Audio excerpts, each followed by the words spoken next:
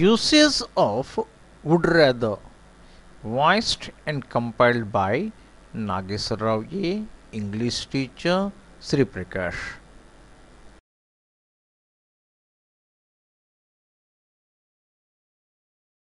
Would rather means would prefer to. It is followed by the infinitive without to. For example, would you rather attend the class or go home? How about watching a movie in the cinema hall? I would rather have some urgent work. We can use would rather to say that one person would prefer another person to do something. We express this with a past tense. For example, I would rather you completed your homework. Do you want another cup of coffee? I would rather you didn't.